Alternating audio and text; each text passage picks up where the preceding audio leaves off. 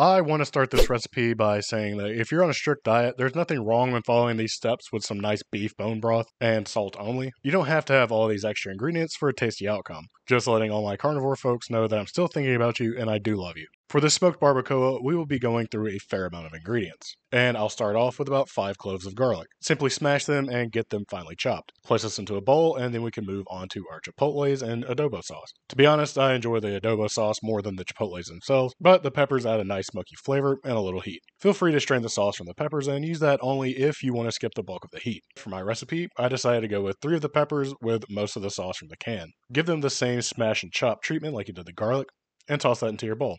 Next up, we need a little lime.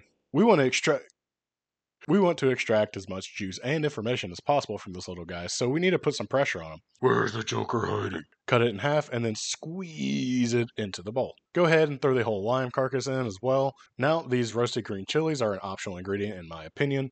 However, they were sitting right next to the chipotles, and I couldn't resist grabbing them as well. Throw an entire 4-ounce jar into the slop bowl of delicious flavors. Now we need to spice it up with some cumin. About a half teaspoon should be enough. Some oregano leaves in the amount of a 1/4 teaspoon. Some Spice It onion powder in the amount of a half teaspoon. And finally some salt. Since I had this S&P blend left over from earlier, I use that, about a half teaspoon. The final step to finish off this zesty bowl is 2 cups of beef stock. I'm using watered down beef base here, which is just salty already. Give your mixture a taste for salt and adjust accordingly after adding your stock. I made a mistake by thinking that 5 bay leaves would be okay, but learn from me and go with about 2 instead. Give this a stir and set it aside. Now we can finally present the star of the show, 3.3 pounds of chuck roast. Give it the inaugural slap and then we can start to break it down into smaller pieces. All we really need to do is cut this into manageable portions.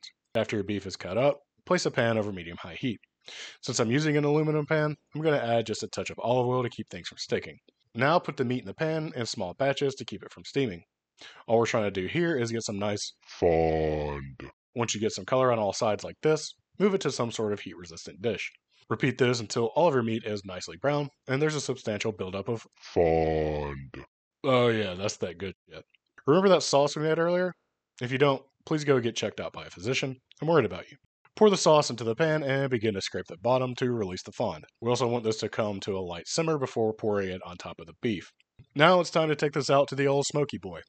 I'm going to be smoking this over hickory low and slow, or about 225 degrees for 2 hours.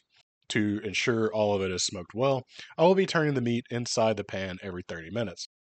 After 2 hours, it smells amazing and the sauce is light in color a bit. Now cover this with a piece of parchment paper and some foil, and then place it into an oven or back into your smoker at 300 degrees Fahrenheit for about 45 more minutes or until it's fall apart tender. And after patiently waiting, this is what we're left with. Some of my larger chunks weren't quite falling completely apart, and I was running out of time at the restaurant, so I shredded what I could and chopped the rest. And let me tell you, this shit is good enough to make some tacos with. Simply add about 2 ounces of sharp cheddar to a non-stick surface that's set to medium heat. You may have to coax it into a perfect circle. Place a small handful of your meat on half the cheese, and then fold it over. Let it cook with the meat inside for maybe 2 minutes in total, ensuring to flip it once. Now, I'm usually hypercritical about the food I cook, but this is one of those rare occasions where I know I hit the nail directly in its stupid head. These are rich, juicy, and packed with flavor from the smoke, garlic, spices, and chilies. I don't think anyone would be upset about these tacos ever.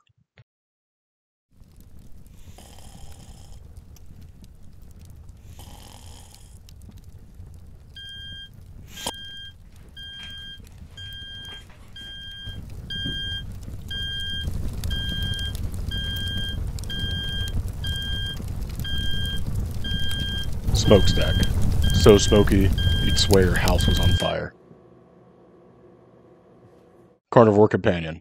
Turn ordinary meats into extraordinary feasts. Link below.